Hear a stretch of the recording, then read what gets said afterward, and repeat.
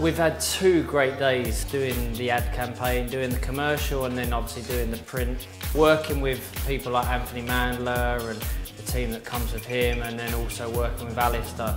You know, we've got such a great team around us, it makes the shoots so much more interesting and fun.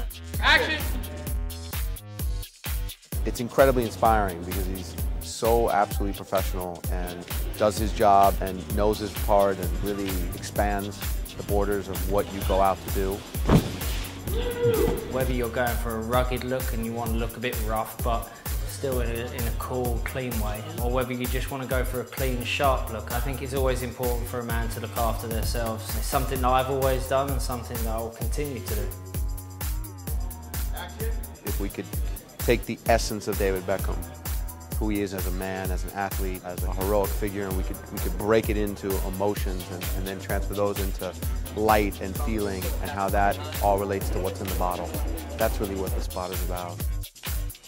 What we've gone for, obviously, with the wooden notes and, you know, the spice in there, I think that it's more of a masculine scent, to be honest. So, you know, I think we've achieved what we wanted to achieve.